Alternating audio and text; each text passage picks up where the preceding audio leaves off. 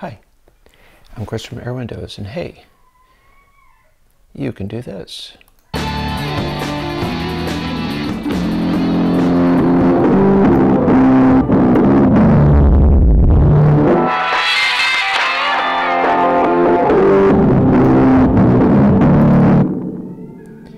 Because this is Airwindows ZRegion2. Now you might ask, what is ZRegion2? Well, the Z series plugins are EQ plugins designed to act like a classic Emu sampler. And Region is a Airwindows EQ plugin that, as you can see in the picture, let me get this picture together. As we can see in this picture, the VST has input, first, last, poles, and a dry wet. I was showing you the dry wet. The first is the first in a series of band passes that the sound goes through. And it is a EQ that can distort very, very heavily. Last is the last band pass that the sound goes through. And poles,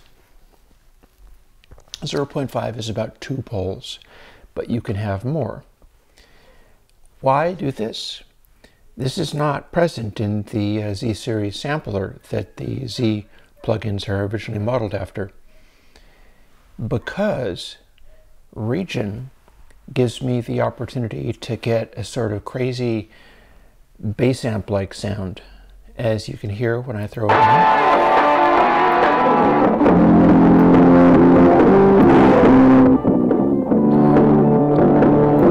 And we can cut it back.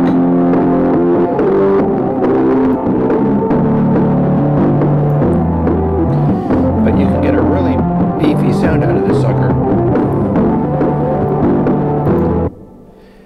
But check it out. With poles, we can increase the effect, not simply by sharpening it up, but also we're adding more stages of distortion between this first and last setting. Acts like this.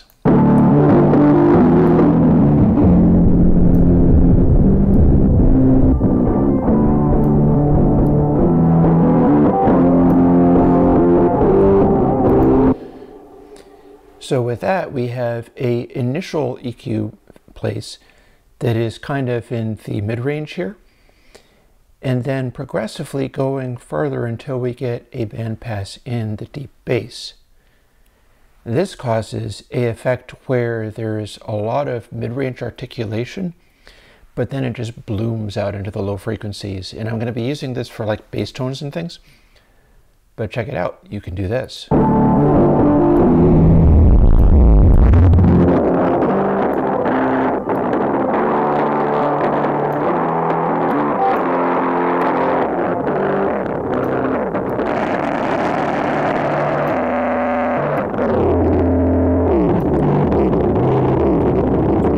How's that?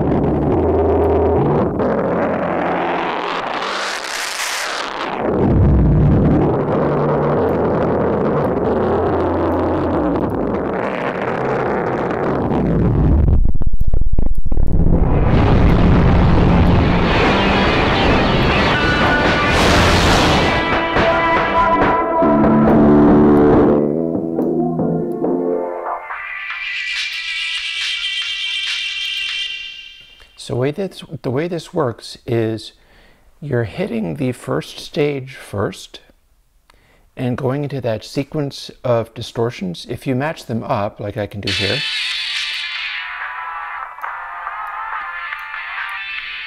it's basically a really tight band pass.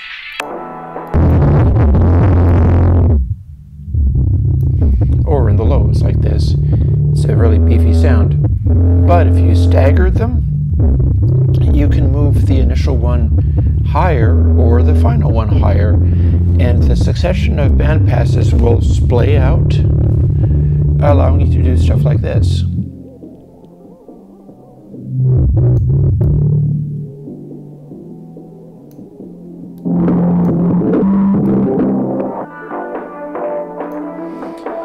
This is low first and high last, or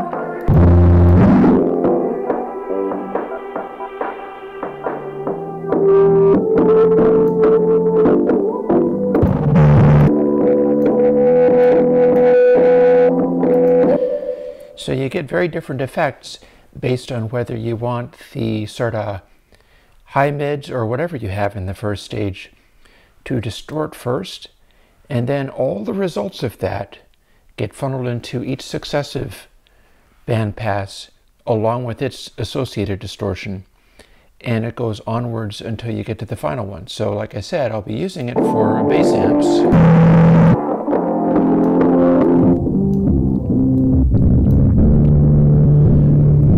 And you can dial in any degree of dirt, low frequency, heaviness, but we can also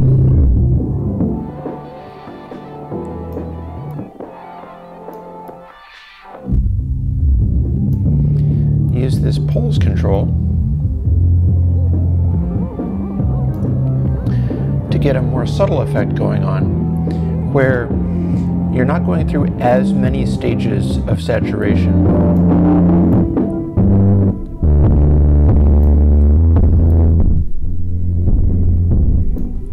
Here's an interesting effect where our first bandpass is really low frequency.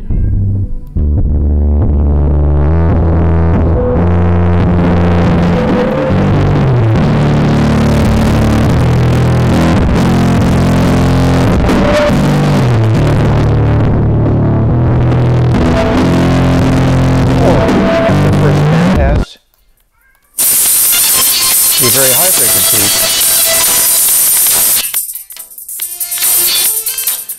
A little gain compensation messing around there that is causing things to be loud and distorted. Bear in mind that this is also running into the Z series analog emulation. That's what we're hearing when we do this.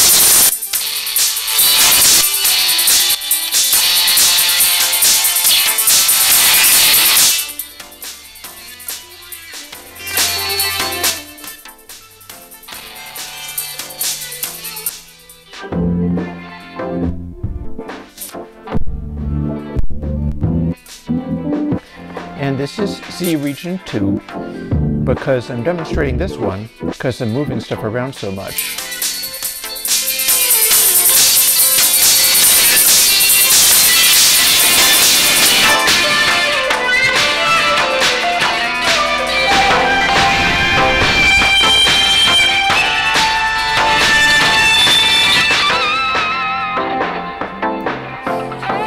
Thing is, I've also got ZRegion without the two.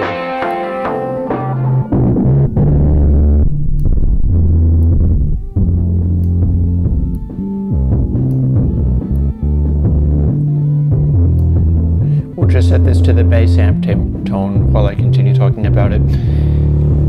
ZRegion1, which is just listed as ZRegion, is this without the control smoothing. So what you get there is exactly the same sounds, but if you move this stuff around with this enlarged pointer here, what you'll get is maybe some crackling noises, but if this is the sound you wanted, you can run this exact sound with less CPU if that helps you in your mix.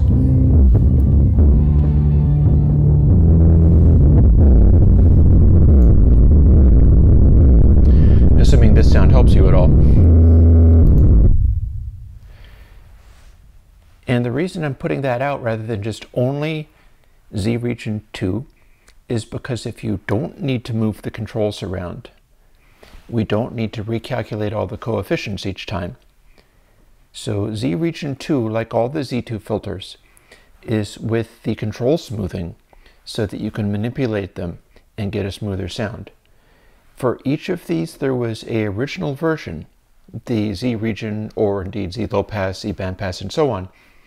And those are the filter that you can use if you're not adjusting the controls, or if you like the slight crackliness and the sort of glitch-tastic quality of it. And they should run with a lot lower CPU because they're still doing all the same stuff, but they don't have to recalculate every different control, every sample. And there you have it. So I hope you like ZRegion2. As you can see, I am still up in Canada, but I will be heading back home quite soon. And the next time you see me, I'll be posting from Vermont, where I live. And I'm looking forward to doing, I've got a bunch of stuff in store. You wouldn't believe the plugins I have coming for you.